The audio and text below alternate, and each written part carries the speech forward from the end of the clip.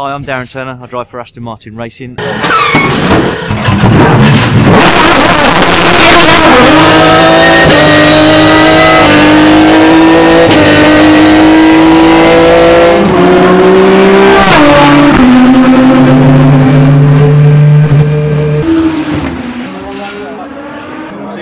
We're here on a cold November day at Brands Hatch with the new GT3 car. The actual car is based on the V12 Vantage. It comes very much from the same stable. The production of the chassis is done in Gaydon at Aston Martin, and the V12 engine starts life as a standard engine and just gets breathed on by Aston Martin Racing. So the heart of it is very much a road car, but then it's turned into a beast of a race car, and now it's about us as a team working on it to make sure that it's competitive next year.